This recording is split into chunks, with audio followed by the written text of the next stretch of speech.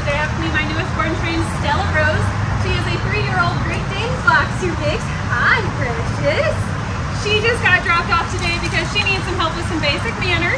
She likes to pull on the leash. She is a huge trash digger, and she's kind of weird when meeting new people. She likes to bark at them, and then once they start walking towards her, she's like, "Bye, Felicia, I'm out," and she runs away.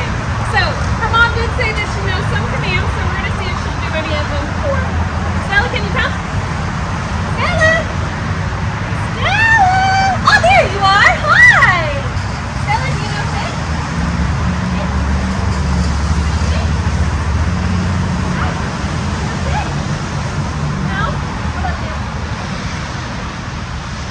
You know what? You're feeling look adorable. Down?